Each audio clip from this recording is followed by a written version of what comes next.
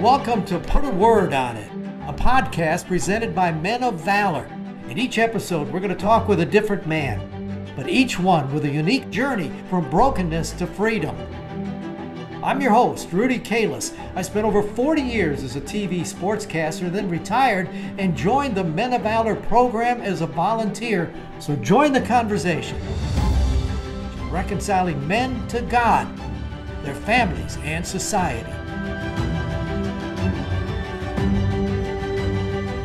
Well, thanks for joining us. Another edition of Put a Word on It. Sometimes we think, that you've got to find Christ if you're incarcerated or something young in your life. And we hope that it happens as a young person so you can spend your life with Him. But sometimes it happens at an older age. And God has a way of using people even at a different point in life when we think, hey, I'm set in my ways. Nope. I want you to meet a man, Stan Mills, who now has Christ in his heart. And it didn't come as a kid. Stan, in the little time that we talked before this interview, I was so fascinated because a lot of times I'm around guys who they're incarcerated or they're young, and I found Jesus. And you were about retirement age.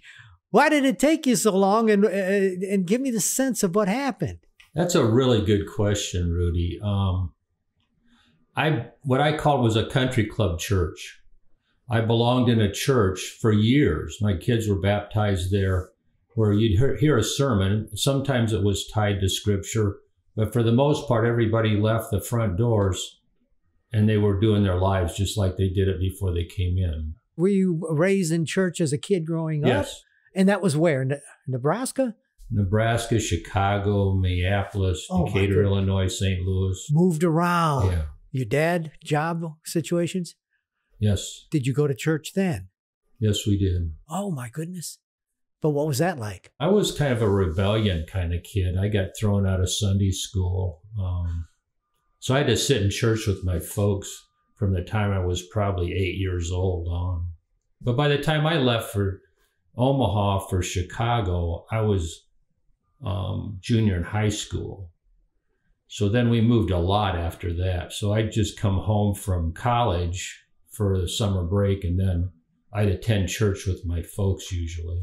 But you probably didn't do it when you weren't around them because, all right, you're dragging me to church. So nothing in faith really didn't mean anything to No. you, really. And the people that I hung around with, there was nobody influencing me in that direction. So you're successful, though. You live your whole life and you work.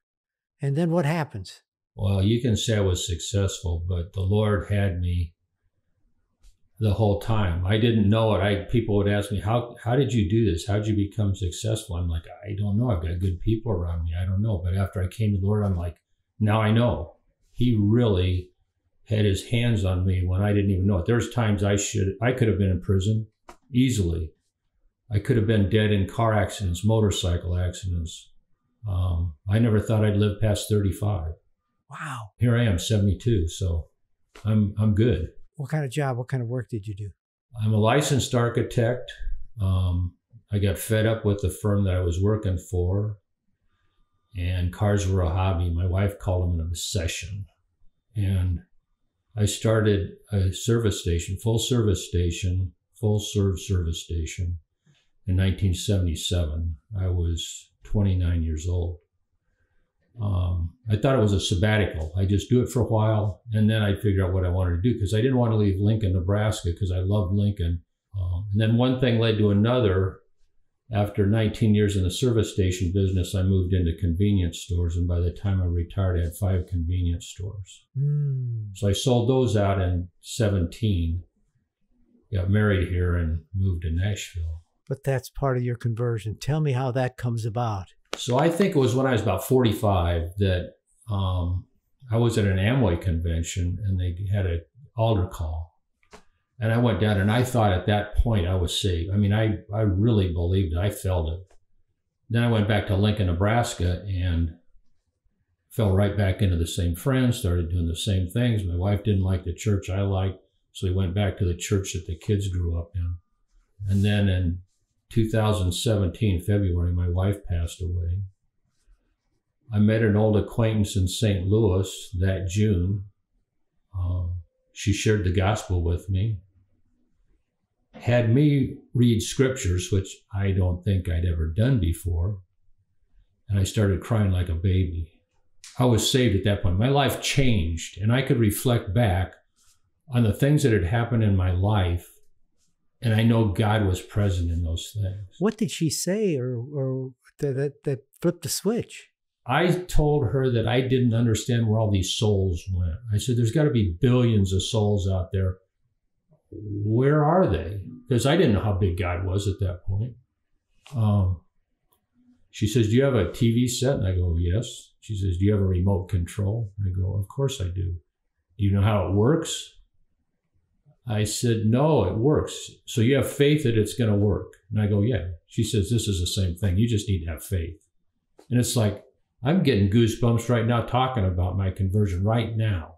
It was that powerful to me. How did you get involved with Men of Valor? I was remarried. My first wife passed away in February. I remarried the lady that lived down here in June of 17. And in November of 17, I went to a men's meeting at Fellowship Bible Church. And during that meeting, J.R. Davis stood up and talked about Men of Valor. So there are 4 other charitable things that were introduced at that meeting. And it started working on me. It was like, this sounds really interesting to me, but I don't know about these prison guys. I mean, I'm not man enough to handle these guys with the muscles and tattoos and gang members and stuff. And so it took me 2 months, and I called Tevin, and I think it was February. They offered me to come into the Men of Valor program, and I've loved every minute. I mean, I love these guys. They do more for me than I do for them. Oh, that's big. I say the same thing. You come every single week. Yeah. The consistency is so important to them, isn't it? Yes, it is. And a lot of people over the years have been there for them if they could get something out of them. All these guys seem like they feel like their relationships were built on how somebody could get something from them or how they could get something from somebody else. And so it's really hard to restructure that mindset and trust people. It just takes some time. It's fun to watch them. I deal mostly with the first 30-day guys.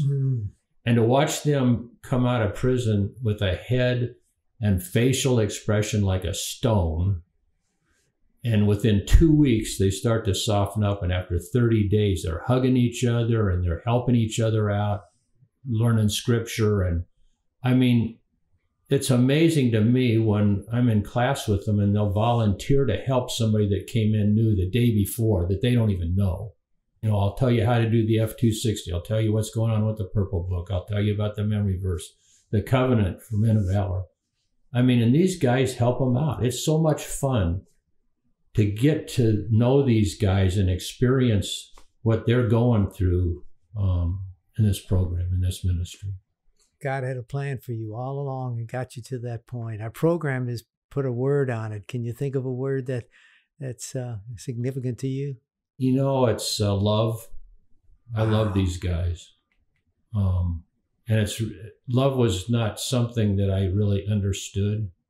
I mean, I understood love for my kids and my family, but I didn't necessarily love other people. I was really isolated. I did not want anybody to know anything about me. I was safe as long as nobody could challenge me on anything. I just kept my head down, did what I needed to do. I didn't want accolades. I didn't want it to be in the news. I wouldn't answer phone calls from the paper or the TV or anything. I didn't want anybody to know anything about me. But now it's like I share everything about me. When you run into somebody on the street and you really care for them, it blows them away. They think it's fake, but after they get to know you, they know it's not. Stan, you have a gentleness that I can see the guys really get drawn to. It's got to be a wonderful blessing to know that God could use you. Thank you very much. So let's put a word on it. Love. I'm never sure what they're going to say. So when he says love, you go, oh, that's so simple. No, it's not simple. It's the root of everything. God so loved us and loved the world that he gave his only begotten son to us. And for him to think that way, and I love the fact that he said, I love these guys. I feel that way about the guys that we spend time with inside the prison. And they sure need somebody like Stan when they come out to get that love and feel that love as they begin their journey through the rest of their lives. So a wonderful story from Stan Mills. Thanks for joining us, and join us again next time for Put a Word On It.